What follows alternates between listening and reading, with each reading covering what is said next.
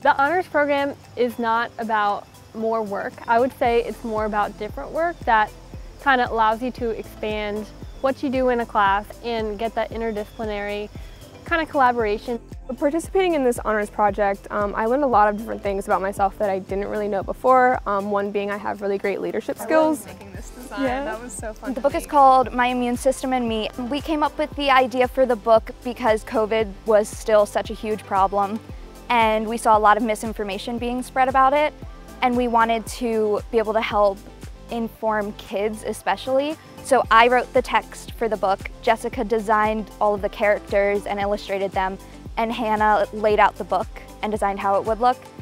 I was really proud of how just like the final product came out and how just, you know, it included all of our collaborative process. We all just used our talents and put them together to help kids understand what was happening a little bit more.